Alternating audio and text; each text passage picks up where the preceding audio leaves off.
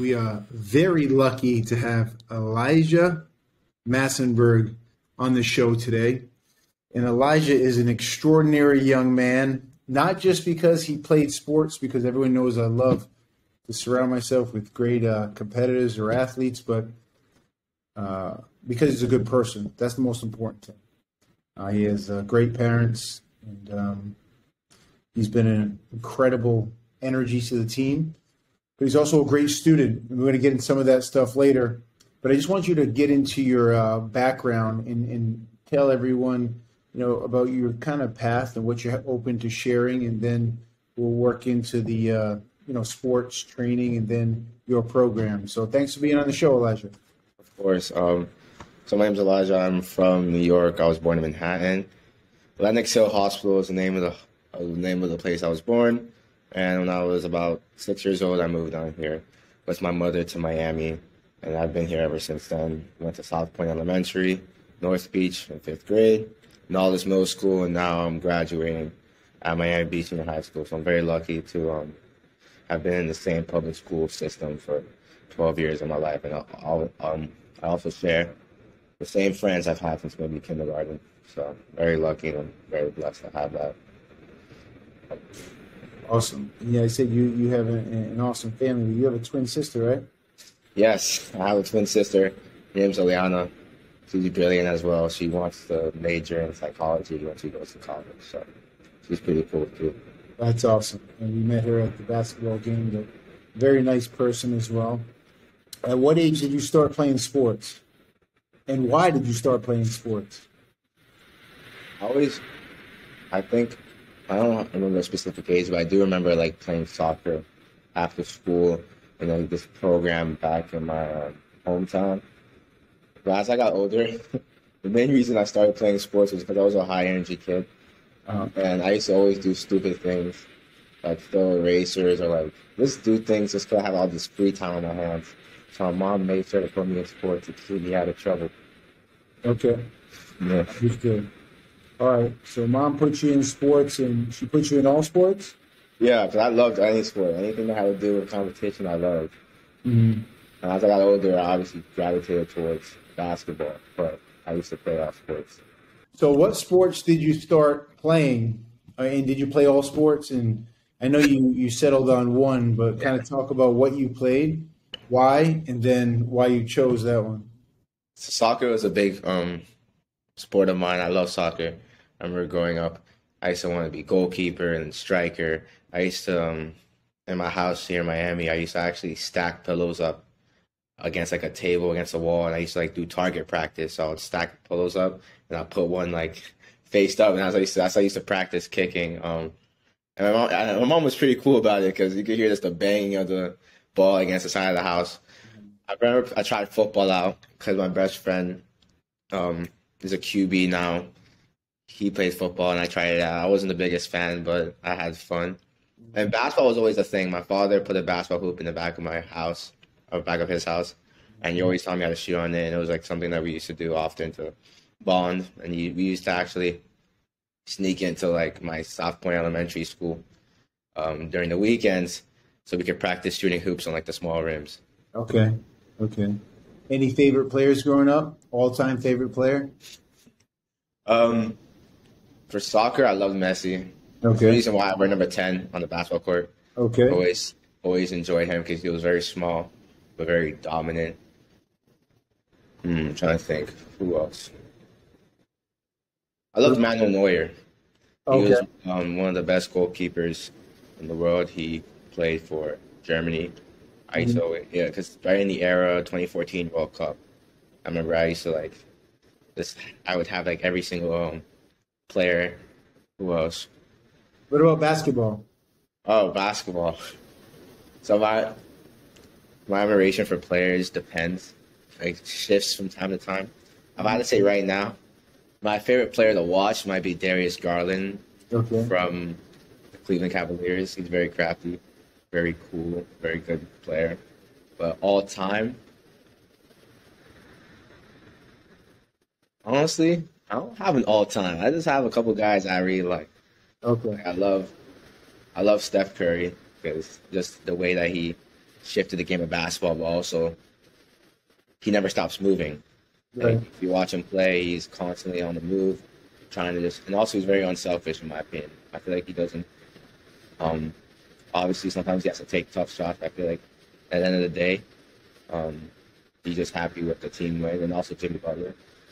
But I love Jimmy. Jimmy is definitely going to be one of my favorite players because he's just a team player. Like, I remember one time I was watching him or listening to his interview, and he was talking about he doesn't care if he has 0 points or 20 points as long as the team wins. So everyone knows that you train. You train with Brandon every morning now in the off season, and Brandon's an amazing person and a great coach. Talk a little bit about that experience and why you started doing that, and why you continue to do that, and what you like about it. And why. Brandon, I love that guy. I'll never say it to his face, but I love him. Uh-huh. Brandon, so I joined Anatomy about almost a year ago, and I was on the main floor. I believe I was cleaning up weights. And me and Brandon, I met Brandon maybe the first time because I had to help him set up for his Saturday morning class. So I already knew who he was a little bit. And we were talking, and he asked me if I worked out at the gym yet. And I'm like, no, I work out on my own. Back at home, I finished at 5:30, and for those who do know Brandon loves talking a little bit of games. So he was like, oh, at 5:30, I finished my workouts. And I was like, like, what time do you wake up? He's like, oh, we here at 4:30. So that was on a Saturday, and I remember that following Monday, I showed up, and it has been history ever since. I love the 4 a.m. workouts, or waking up at 4 in the morning. Even though I could work out at any time during the day, I think the most important thing that I could take from it is just discipline. Having to, like, hear your alarm go off and having to wake up is a battle every day, regardless of what time you're waking up. And I take big pride in waking up early because I know I did one thing for the day for myself, and this becomes a habit. Yeah. Any specific lessons you've learned from training? Because you didn't start training at 4 a.m. to, you came over and you with the team, but like that's very unique. There's not a lot of kids who do that. Little Ryan does it. I know that. You do it. So that's very unique. And it's not easy for everyone to do it. And you have to want to do it. But what can you say what's been developing in your psychology of discipline for you?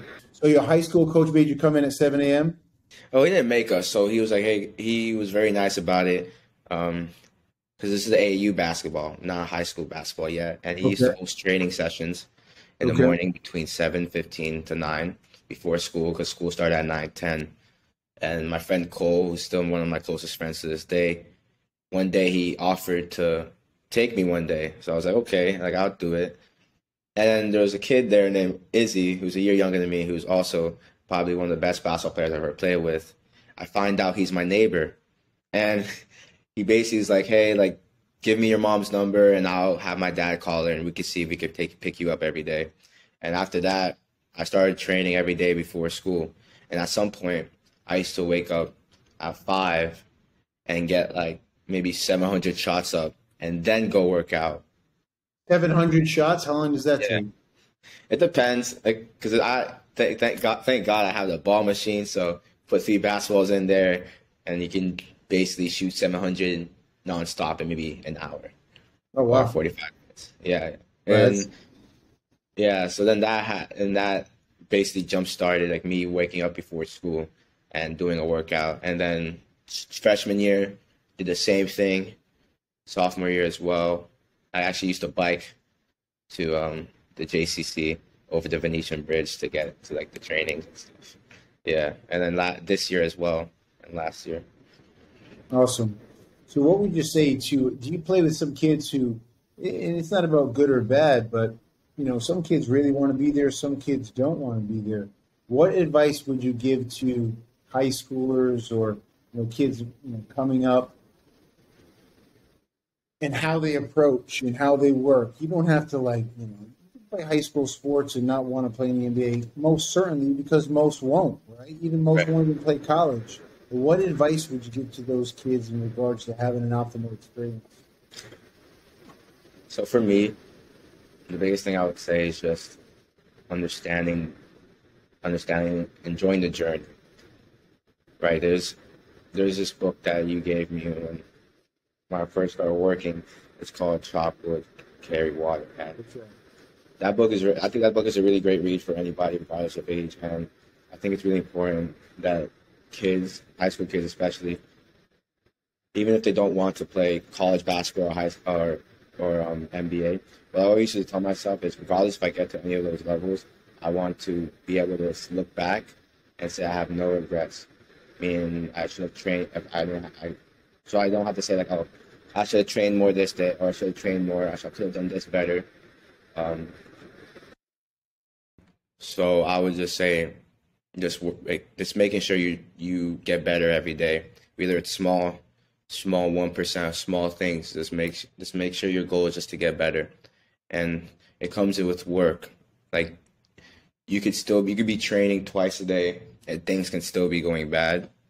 But being able to keep training twice a day because the time is just around the corner. You just you're just building up to it, which happened to me last year during my junior basketball season, where I started off rocky.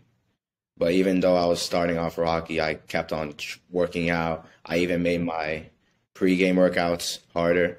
My friend Charlie and Chris was injured, Charlie was injured, but they would work me out after school. So one of them would be rebounding, one of them would be defending me, and we'll get like 400. So 400 something makes in before a game, all game stuff. And yeah, even though I was playing bad, I kept on working, and I ended up having a great second half season. A lot of your habits, Elijah, all through growing up with the shooting, with the training, with the lifting, and I think it's very interesting to see. You know, I went to one of your games, and just to see, I feel like no matter what happens with someone, if they put that sort of time in, that sort of commitment, that sort of training in, the worst case scenario is they develop some sort of discipline. So you're still learning great things from training, and you certainly have, and you were really hard, and you're really strong. I saw you trap bar deadlift, 385? Yeah, you definitely seen me do a couple of 400 maybe one time. 400 for sure, and it's certainly a lot of fun, and there's always something special about when you spend that much time around people. It's just it's a nice exchange of energy, and it's a good place to be. They say you are who you surround yourself with, so you're surrounding yourself with some really great people, and Brandon and the other body architects. Yes, I agree. Yeah, so let's talk about your program now. You're a pretty good student? Yeah, pretty good. Where are you going to school? I'm going to school at Columbia University in the city of New York. Columbia, congratulations. Thank you. Did you always want to go to Columbia? No, actually. My top school when I was a freshman was Princeton. I always wanted to go to an Ivy League. Okay. Princeton was my long-term goal. When I remember I was a freshman, I was okay, that's where I want to go. And then time gets closer, things change, and I looked at what's the best place for me, because I do not want to be in the middle of nowhere. I want to be amongst brilliant individuals, but I also want to be in somewhere where I'm in like a vibrant type of city. So I knew Princeton wasn't the school because of the location. So I broke down my top 8 were the 8 Ivy Leagues and a couple other ones, but my top 8 were all the 8 Ivy Leagues, and I broke it down to 3. So I was between Harvard, UPenn, and Columbia. And then when it came down to all those factors, I ended up choosing Columbia to do an early decision application to. And thank God, I got very lucky and very fortunate that I got in. Sounds simple, but it wasn't. It wasn't. It was a lot of work. It's a lot of essay writing, a lot of revision. I think a couple people at Anatomy proofread my stuff. Brandon proofread it. Isaac proofread it. Everybody had a role into making sure my application writing was A-okay. Even some members got to read it and give me feedback on it. So it was I loved the whole journey of um, grinding out that entire application. So it was really a fun time in my life, and it helped me like understand how much fun writing can be. Writing can be fun. It can also be really hard. Stephen King has a book called On Writing where he talks about the hardships that he had trying to sit down and write because it was so hard for him. Once he sat down and it flowed, it was easy. But Right. sitting down to actually do it, that's the hard part. Mm. So, any, maybe a couple lessons that you picked up from being surrounded by the team there at Anatomy? Oh yeah, a bunch. Most recent one is actually from James, the head body architect. I Yeah. was actually reading his TED Talk script. Okay. One of the biggest things that stood out to me was when he said, "Are you not sure about what decision to make? Act like you're a friend giving advice." And when I thought about that, I was one Good of the, advice. yeah, Good advice. yeah. I was reading it, and I was like, I'm gonna keep that one. Yeah, for sure. What else? Isaac as well. Isaac taught me a lot of different things. Isaac? Yes, Isaac is one of the most brilliant people I've met at my time at Anatomy. He taught me a lot about things like learning how to listen, like really listening, not just staying quiet and letting the person talk, but just really listening to what they have to say. And also, who else? You as well. Like seeing Very few. seeing you, your objective is to literally kill yourself every morning on the row machine or the ski machine. I don't know how you do it sometimes. I'll be coming in puffy-eyed at 4:30, and I'll just see you cranking it out. It's a really amazing thing to see. Lots of lessons. I mean, I learned a lot of lessons from the team every day, so it's a great place to be. Super fortunate to be surrounded by good people. Let's talk about your program. You decided to start a program, a financial literacy program. Is that correct? Yes. All right, let's go. Tell us why. Tell us why. Do the adjustment again, and then tell us why. Okay, so my financial literacy program is called Finance Ed. It was started my junior year of high school alongside one of my good friends, Max. So we started it. Honestly, it was started on accident. So what me and Max intended to do was we went to our school and we asked if we could start an investment club, and they kindly shot it down. So I remember we were walking out, and I was like, you know what, we're gonna start our own nonprofit, and we'll see where it goes from there. And little by little, it started off as just us making PowerPoints, and then we got into schools to speak to children about it, and we basically now have an entire educational program where regardless of where you are in the United States, you can download the PowerPoint and download the worksheets that we created and essentially teach your class everything on our website. Okay. So do you feel like there's a huge void with certain people in building like bad habits? That's why you start the program, because there's a huge void of education and knowledge. But what is like, what are some of the things you see with young people in regards to how they handle money, or I guess how they maybe value money or behavior? So I think social media, especially with the younger kids, has a big influence on it. My mom kept me off social media until I was about 16 years old, so I'm a product of that. But yeah, I can see how social media can ingrain certain things in people's minds, especially with a lot of the influencers who try to push financial advice that's not necessarily super realistic. Especially with real estate, for example, they make it seem like flipping houses or doing Airbnbs and stuff like that is like super easy money when realistically it's not. Yeah, a lot of the kids, especially when they first started, they didn't really understand the value of a dollar, and that's something my mom always used to tell me. Like, you have to learn the value of a dollar, and obviously, when you're a kid, you think, oh, like, I know what that means, but you truthfully don't know until you get to a certain age or you need to do certain things. So I think the first step for any kid is understanding the real value of a dollar. Understood. And have you had a lot? Has the community or who you're trying to reach out to, those kids at that age group, that demographic, have they been receptive to all the knowledge you're putting out there? Yeah, they love it. I'm very involved with the kids outside of there, and I hear a lot from the parents about how the kids will come home like, "Oh, Elijah came to class today," and they'll be very excited. It makes me really happy because I always wanted to impact my community, but I wanted to do it in a different way. It's not like setting up basketball camps or doing stuff like that. I wanted to do it in my own way where I also got to learn as we went on. So that doing that financial literacy thing was like perfect for me. Because I love everything about the finance industry, and just being able to apply a small sector of it to the youth is really cool to me. Is there a number one question you get or a number one interest you get? You mentioned like flipping houses and make it seem like it's super easy. But what else? What else? What's very common a question or Like, what do the kids ask the most?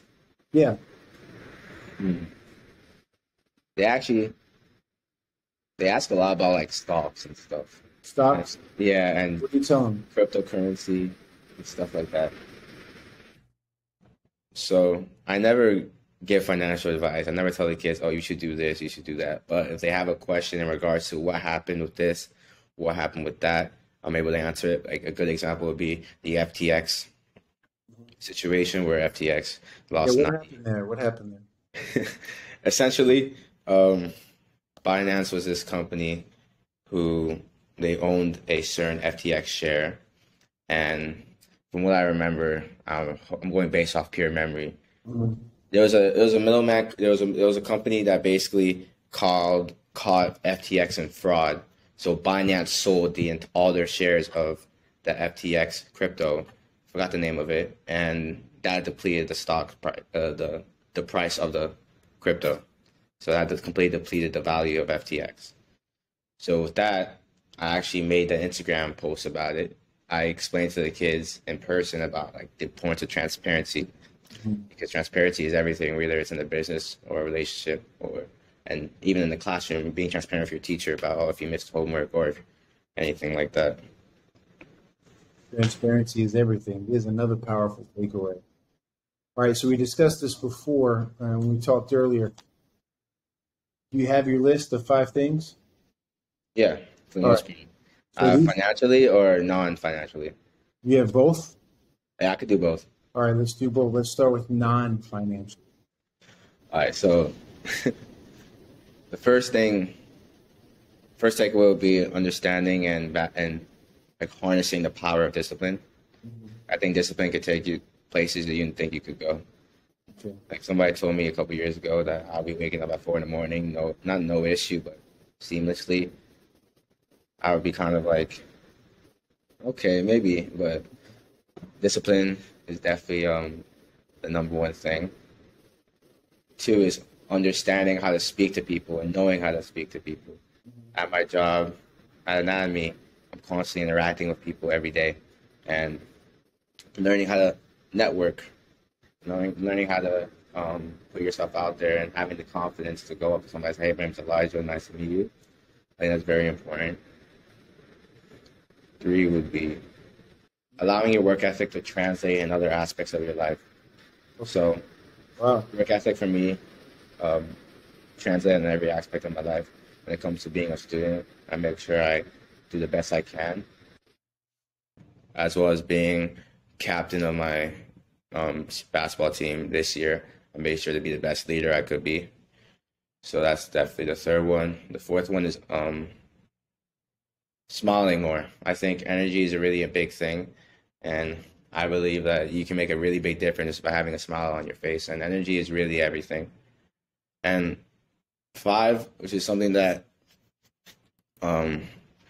I learned throughout high school, is understanding and knowing who you have around you and how those people affect you. Because ultimately, the people who are surrounded by you every day is the trajectory you start heading.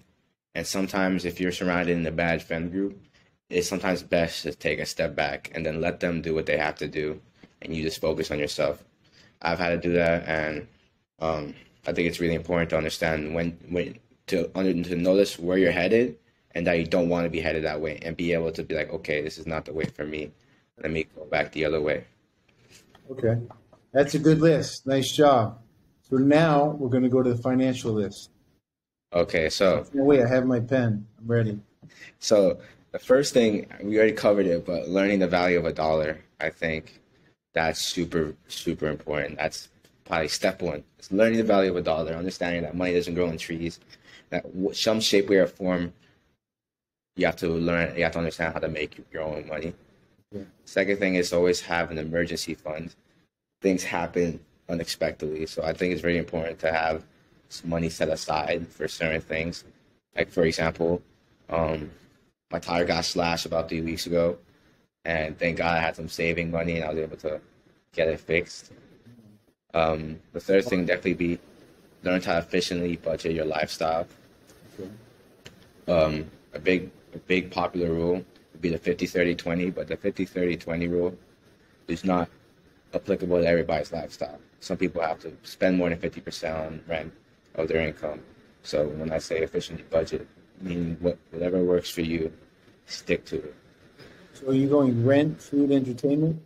So yeah, it's basically 50-30-20 is 50% needs, 30% wants. Adjustment? 50 is rent, yes. Yeah, 50% is like needs, so rent. Need, okay. 30% is wants, things that you want that you don't need, and then 20% goes straight to your savings. That's the basic thing that we teach the kids there. But we also explain how that's not the case for everybody, how everybody can maybe save more or save less. Got it. That's great. What's number 4? Read books. Okay. There's a lot of good books out there that I've read. Rich Dad Poor Dad is probably the classic. Everybody loves that book that has read it. The Richest Man in Babylon, also a really good book that I read recently. That's another good book. Did you read The Psychology of Money? Yes, actually. You recommended me that after I finished reading Chop Wood, Carry Water. I also, another great book is 48 Laws of Power. Robert Greene. Yes, very, very, very strong book. Yeah. What else? And Legacy. Oh, yeah. With the Irish Blacks. That's a very good book. And it actually helped me understand why anatomy is the way it is. Nice. So And that was 4. You have 5 left, right? Yeah, 5? yes. And the fifth and most important one is to follow Finance Miami on Instagram. So that's my nonprofit. That's what we do. A lot of things there in addition to like the educational parts. We also do podcasts where I interview people who do certain things in the industry of finance. Whether it would be real estate or it would be crypto, private equity, or even we had Acon Lighting Africa's CEO who powers 250 million homes in Africa. We even had him as a guest, and we talked about the points of discipline amongst those things. But also, in addition to that, to finance that, besides financial literacy, there's also a leadership program there, where we teach the kids other things they might need to know. Like one lesson, we taught the kids about the importance of making a good first impression. And we had the kids partner up and practice shaking each other's hands and introducing themselves properly and understanding how to manage your emotions at work. Luckily, I've never had this, but bosses sometimes scream at employees. You've never done it. But understanding that you can't scream back at your boss, how to manage your emotions in an environment like that. Yeah. Or how to create a resume. Very simple things that I feel like are overlooked, especially understanding how to manage your emotions in the workplace environment. Very overlooked, in my opinion. Oh, because you're there all day, right? You spend more time probably at the workplace than you do at home. Yeah, I love it there. Even on the days I'm not working, I'm there. Yeah. It's a good environment to be. Listen, we're very fortunate once again to have you on the team. Those are 2 great lists. I can't thank you enough for being on and educating us. So tell us, you know what to follow. Go over the Instagram again, and anything you want to plug. Now's the time. It's just to follow me on Instagram if you want to see what I'm doing in life. My Instagram is Elijah.Massenburg. I keep my Instagram pretty professional, and I try to post about the things I do. Okay. So if you want to see the next time, actually on March 8th, the kids are going to. So I had the kids create their own LLC as a project, and March 8th is pitch day. So I'm definitely going to be posting some of the good pitches on there, so we can hear the kids, see what they have to say. Because some of the kids came up with some brilliant things. I had a kid come up with a insurance company. Another kid came up with a basketball tool. It's like really cool. It's really creative. Actually, a kid had me sign a non-competitive agreement, so he made me sign it because he wanted to make sure I didn't steal his idea. So they're very awesome kids. I'm very excited for it. Awesome. And the Finance Miami is the Yes. Instagram? So Instagram is at Finance Miami, and the website is the same thing, www.financemiami.com. And you can see everything we've done up to this day. Okay. All right. Awesome. So thank you so much. You did a great job. I'm impressed. Thank you so much for doing a great job with the team. And everyone's going to be following your success at Columbia. All right. Yes. You got to represent. So I'm gonna wear my anatomy merch for sure. You got to. All right, Elijah. Have a great day, and thank you very much. Thank you so much for having me. It was awesome. All right.